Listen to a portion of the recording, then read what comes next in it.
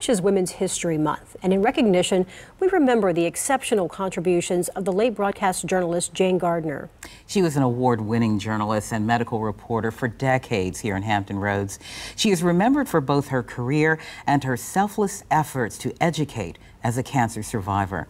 The Virginia General Assembly recognized her contributions through a joint memorial resolution last month.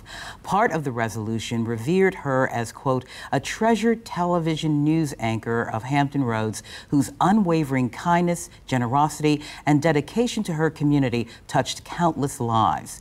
Chesapeake Delegate Cliff Hayes told me he was honored to vote in favor of the resolution. She was a mainstay for us that we could consistently count on to tell the story like it is. And my most, I guess, fond memory of turning on the news to see her were probably in these latter years of her life, as she so courageously allowed us to kind of take a peek at what she was going through.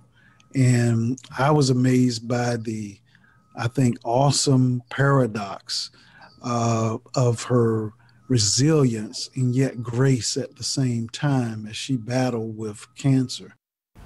A copy of the resolution will be presented to her husband Gary and family as an expression of the General Assembly's respect for her memory.